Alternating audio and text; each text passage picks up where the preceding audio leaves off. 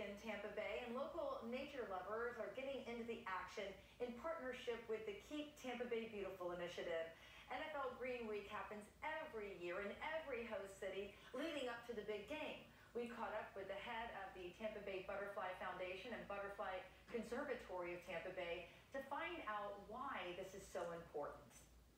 So it's very exciting to be out here today.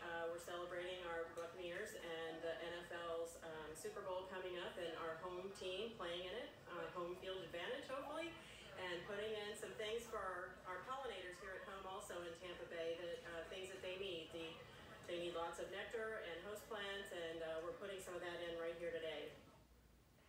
I love it, the bees and the butterflies. So this all happened at Reed Park along the Hillsborough River, and volunteers also made a stop at Wellswood Park in Tampa. If you want to help Florida's environment year-round, Anita with Little Red Wagon Native Nursing, that was a mouthful, Little Red Wagon Native Nursing says, just ask your local nursery for plants native to Florida and our specific area.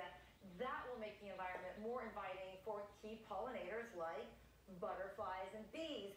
And thanks, guys, for sending Bloom your video of the volunteers at work. We are always happy to shine a light on good people doing great